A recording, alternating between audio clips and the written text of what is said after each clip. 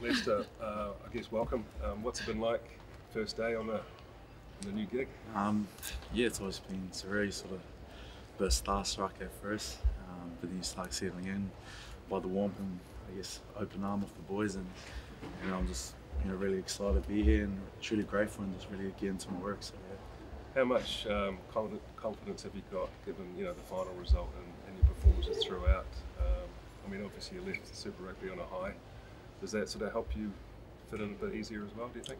I wouldn't really base too much off that. I think the confidence I get from myself is just finding enjoyment in what I do and taking your opportunity as it comes, and for me to be here and understanding the opportunity I get to be able to grow alongside some of the best players here in New Zealand, and also the coaches here. So that's what gives me confidence to be able to understand that they back my ability to be here, and that's all that I really need, really. So yeah. Similarly, I guess, does it give you a bit of an extra boost of confidence that you come in here with so many of your existing Crusaders teammates? What sort of advice have they been able to give you? Yeah, it's obviously it started back Christchurch when the team was announced. Those boys got around me and sort of gave me the heads up about at the time focusing on what we had down there, and then obviously get that job done and be able to come into this camp together. Understanding I've got former teammates and friends along me that I can simply ask, but at the same time I've got guys there that I'm really eager to learn and make lifelong friends, and at the same time they're doing exactly the same thing to me by welcoming and making sure I'm feeling welcome then at home. So yeah. Who are those guys you're most eager to learn from? Yeah, it's truly hard to pick. I'm in a team that's full of talent, full of quality, and I guess just in general just really good guys that I'm really excited to be able to be a part of this journey with them and be able to head out week in, week out, represent this nation and do the best for it. So yeah. And so I imagine coming in, it can be quite daunting, but there must be such a buzz as well. Yeah, I'm not a man that fears a few things in life, but I think it's a whole lot of excitement for me to be here. Just seeing the quality players here that at the same time we all got one goal here, and just to be able to do this nation proud on the big stage, and that's all we're here for.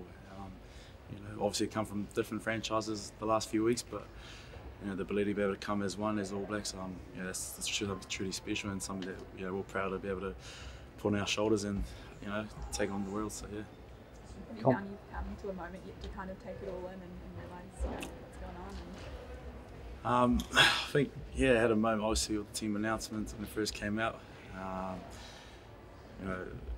All I felt was I was truly grateful to be able to be named the squad, and I think just reflecting the last few days of how far I've come and what really makes it special to be here is the people that's always believed me, have always been there since, like I said, for one of the early interviews, the day I picked the rugby ball, and I think that's what's always going to be make every jersey special to me and every team I make, is that the people behind me and the people that I represent. So yeah. Leicester, how important, I guess, now you're in at this level, to keep, I guess, doing what's got you selected, to keep doing what you do? Is that important that you don't kind of go into a shower? Yeah, I think one thing I always pride myself on is keep being me, no matter what environment I'm in, circumstances of life.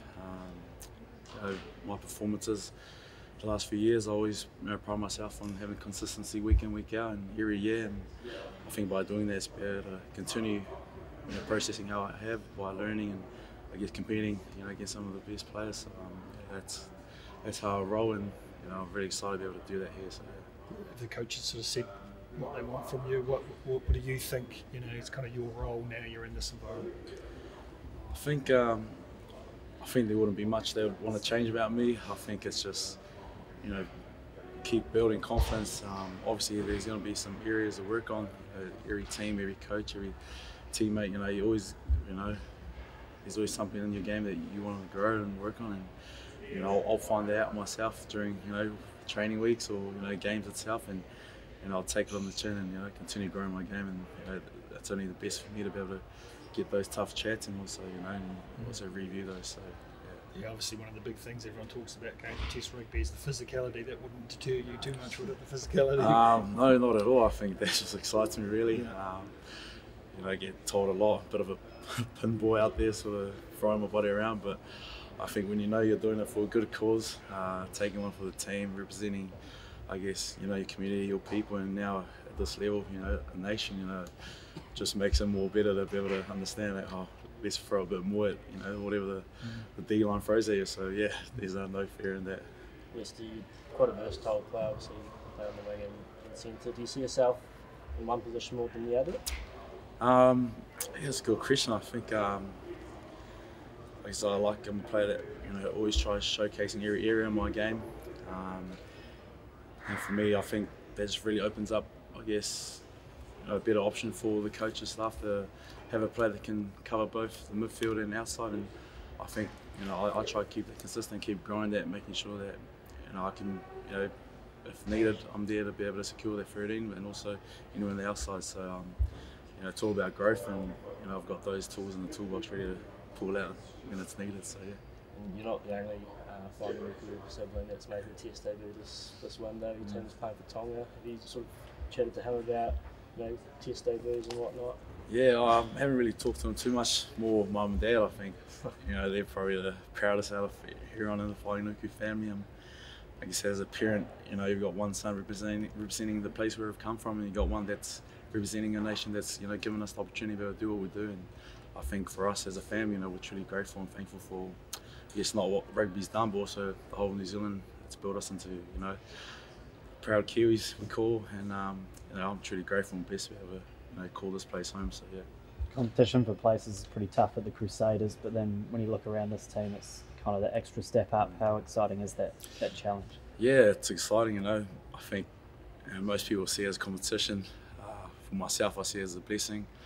You know, be able to, like I said, it's a blessing to be able to compete against some of the best players. And for myself, you know, growth is always going to be my mindset in teams like this, and quality players around me, and to be able to pick their brains apart. It's just exciting. It's only going to invest in myself and, you know, make me into a better player. So yeah, it's exciting. How do you expect the All Blacks to be different to what you're used to with Super Rugby, not only on the field but off the field as well? Yeah, it's a good question. You know, hopefully in a week's time I find that out. But you know, I just know that, you know, I've got a role to play in this team, and that's obviously, you know, do what's asked and what's needed, and you know, I'm ready to put my hand up and, you know, do whatever it takes. And obviously you're not the only newbie in the squad. Have you had much to do with the other debutants coming through? Have you talked with them a bit? You're sort of sharing this experience with them? Yeah, I have actually. First thing coming in, I just talked to Flau and Pete and all other boys. Is quite good in this sort of environment. You know the boys quite familiar. You know, you sort of play against them week in, week out here in New Zealand, but at the same time, you know, you always have a beer from afterwards and reconnect with whether you're in their hometown or not. You know, so yeah, it's you know, it's quite easy to be able to, you know, relate and have conversations with them, and yeah, it's that's the best part about it, I guess. Are you going to be giving the Blues boys any ribbon? Nah, not at all. I think you know, we've parked up what's happened, and you know, I think every individual have played the best they can, you know, for their franchise, and you know, I know for sure they've done their people proud and their fans proud, and now it's time for us to come together and be able to, you know, make this country a, you know, very proud nation by representing the black jersey as best we can. So yeah.